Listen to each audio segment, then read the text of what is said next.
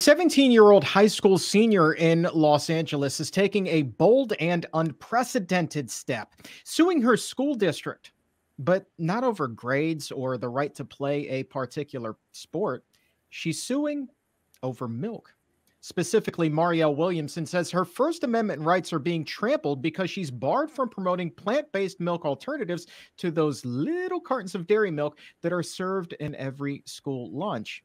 And the USDA, she says, is very much to blame. She's here today to talk about this lawsuit, the first of its kind lawsuit, and she's joined by attorney Deborah Press from the Physicians Committee. With that, we welcome both of you to the show. Thank you both so much for making the time tonight. Thank you. Thanks, Jeff. What an incredible, extraordinary step, Mario. Let's start with you. First of all, what exactly happened here to lead us to the point where you're filing a lawsuit against the USDA, against the school district, and your principal, among others? Well, essentially, I was seeking to hold a tabling event, a day of action with some games, some raffles, some prizes, just to kind of educate students on plant-based milk and the issues associated with dairy milk. And I was told by my principal, who was following a guideline, that I could only hold this event if I also had pro-dairy information as well. And that's why I believe that that's wrong, and that's why we're going forward with this lawsuit. You could only hold the event if you had pro dairy information. So I'm assuming then, like what did you envision with the event in the first place? Were you just going to say, hey, this is why I choose not to consume dairy? It was more like educating my peers on what the dairy industry is essentially trying to hide in schools. We have so much information constantly pushed onto us on the benefits of cow's milk. Students are constantly encouraged to choose cow's milk over even water. And I wanted to kind of counter that, to show a different perspective from a student who had catered some projects to researching milk and plant-based milk. And so I wanted to talk about the environmental impact, the equity, social impact, the ethical impact, and the health impact of dairy and plant-based milk. Well, let me ask you this before we jump over to Deborah. You say that there's already so much promotion of traditional dairy milk in the school. As a matter of fact, one of the quotes that you gave in the press release that I received about the lawsuit was that the school was riddled with pro-dairy posters. Did this kind of catch you off guard because there already was such a tremendous amount of promotion of traditional milk? Yeah, I said riddled with pro-dairy information, referencing how, in health class, we're taught about the benefits of cow's milk. There are posters in our health class. There are posters in my cafeteria, the morning announcements. Most of the announcements at the end, they say we have got milk. And, on our cafeteria menus, there's got milk. It's just constantly pushed onto us. What have your classmates said about this? I'm curious. I can't imagine that you're the only one in your school who is eating an exclusively plant-based diet. Yeah, a lot of my peers aren't plant-based, but they don't drink cow's milk. They prefer drinking plant milk. And they have expressed to me that they find it odd that this one product is highlighted even more than vegetables in our cafeteria, in our lunch line, and around in posters, like I said. All right, Deborah, I want to shift over to you here. This is really kind of interesting to me. This law that is being interpreted by the USDA to say that it must be dairy milk, is that really accurate? And I'll tell you why I'm asking that, because the law to me reads that any school that participates in the school lunch program, I'm reading verbatim here, any school that participates in the school lunch program shall not directly or indirectly restrict the sale or marketing of fluid milk products by the school or by a person approved by the school at any time or any place. It says milk. Does not specifically say dairy milk here. So is this law specifically for dairy milk? It is actually, fluid milk is defined elsewhere in the school meal program laws and regulations to mean cow's milk. So this law is specifically targeting the protection of dairy milk in the dairy industry. No other commodity in the school food program gets this kind of protection. It's a law that actually prevents anyone at any time at a school event on or off school property from saying anything that might restrict the sale or marketing of milk. And we have records from USDA, email correspondence with representatives of the dairy lobby showing that they actually monitor schools for compliance with this law. We have several email chains from between 2015 and 2019 showing that the USDA is hearing from dairy representatives with complaints about milk, or about water rather, being prioritized over milk, about posters in the lunch line that might tell a student not to waste the milk if they don't want it. Milk happens to be the most wasted commodity in the school food program by volume. So even a poster that says don't take the milk if you're not going to drink it has been brought to the attention of USDA as a violation of this law. So it's this insane protection that the dairy industry gets that no other commodity gets, and we believe it's an unconstitutional law. So let me just make sure that we're understanding this correctly. If we were talking about offering a veggie burger or a veggie dog as opposed to a traditional hamburger or hot dog, we would not be having this debate. Am I correct in saying that? A veggie dog, a veggie burger, or any other food, any other food in the program. If you said, don't take the, don't take the French fries, if you're not going to eat them. No other food has this protection. This is strictly for dairy, and for dairy milk rather. And milk is also also has a strange status in that it is required to be offered at every school meal. No other specific food besides dairy milk is required to be offered at every school meal. So, the way we see it, dairy milk is the dairy industry is using students as a captive audience for this product that they don't really want. They don't want to drink it. But because it's written into law, the dairy industry is using every opportunity to foist milk on students through marketing, through posters, through promotions, and by stifling student speech.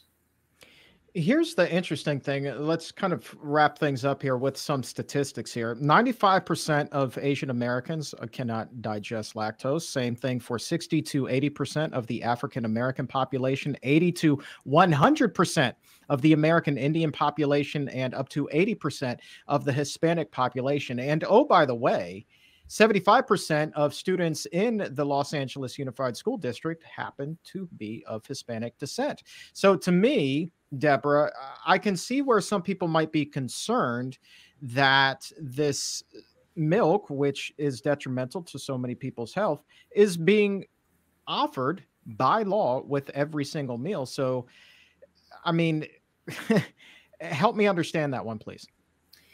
Well, what you're observing is the heavy subsidization of milk of the dairy industry by USDA. It's not a physiologically or culturally appropriate food for such a huge percentage of students, but it still holds this elevated position in the program to the point where it's being forced on students. I mean, this sends the message to our students that these federal programs just aren't for them. And we're trying to change that. We're trying to make milk, we're trying to knock milk off the pedestal in the school food programs and make sure that students can drink whatever beverage is physically and culturally appropriate for them, whether that be a plant-based milk or water. We just don't think that we need to be peddling milk to students who don't want it and really shouldn't be drinking it. All right, two more quick ones here. Also, I know how difficult is it for a student to get a non-dairy alternative served to them during lunch? I know that by law they must do it, but a couple of things there in that law. Number one, that non-dairy alternative must be proven to be nutritionally equivalent or superior to traditional cow's milk. And then two, they're going to need to have essentially a doctor's note enabled to get it. Those are two pretty high bars that a person needs to clear in order to get this alternative, it seems, Deborah. So yeah, the standards for getting a plant-based alternative are very confusing.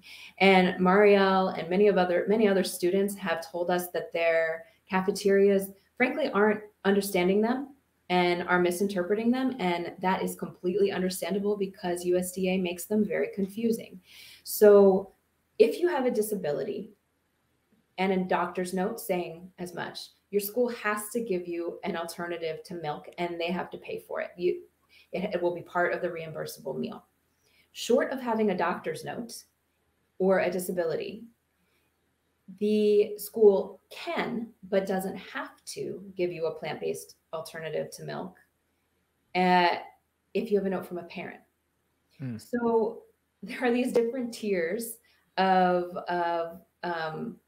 I guess, seriousness of severity that the USDA has in place for getting plant-based milk. Different levels of hurdles. If you just don't want to drink milk because it's an ethical problem, or if you don't have the time or resources to go to the doctor and get a note, you don't necessarily get an alternative to dairy milk in school. But wouldn't one be able to argue that lactose intolerance is in fact like a disability in some way? I mean, it seems to me that that would be easy for someone to say, well, yeah, here's my disability. This is why I shouldn't be drinking that. And with such a wide swath of individuals falling into the lactose intolerant category, it seems to me, and I really shouldn't be pontificating here, but it seems to me to make sense that that bar should be a lot lower for people to clear in order to get that non-dairy alternative. You're exactly right. I mean, yeah. and in fact, buried in a guidance document, USDA does say that lactose intolerance is considered a disability under the ADA. So that's in there. It's not very well known. And I know even Marielle has told me that her cafeteria manager is unaware of that. So it's just not well communicated and to either parents or to cafeteria managers. And frankly, you shouldn't have to say you have a disability to not drink milk. Most people who can't digest lactose would not consider themselves disabled. It creates a stigma. I think it's very strange. It's just bizarre that you would have to say you have a disability to get a milk alternative. So this is something that we're trying to change. A piece of legislation is being reintroduced.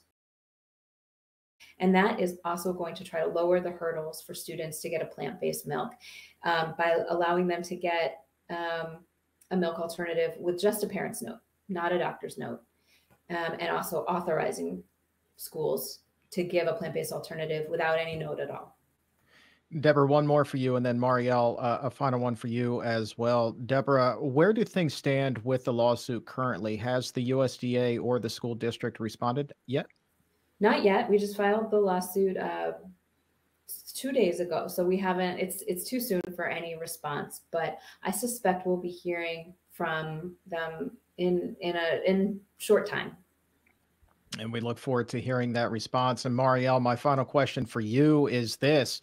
You're a senior as it stands now. We record this. There's only probably just a few weeks of school left before you're off to college. Why even bother with so few school days remaining? Because this is really important. Thousands of students rely on the National School Lunch Program. They're not getting the full value of their meal. And there are so many issues associated with dairy. So many world issues intersect with it that it's too important to just not talk about, not do something about. And I don't want students after me or younger than me in following years to be restricted by this kind of law if they want to voice their opinion on something. Well, you are truly a trailblazer. There is no doubt about that. Marielle Williamson and Deborah Press, both thank you so very much for your time tonight. Both thank you so very much for your time tonight. Thank you, Chuck. If your health IQ is a couple of points higher than it was a few minutes ago, go ahead and like this video or subscribe to the YouTube channel. And to take it even higher, head over to Apple Podcast or wherever you get your favorite shows. Look for The Exam Room by the Physicians Committee. Hit the subscribe button there as well and help to make your world a healthier place.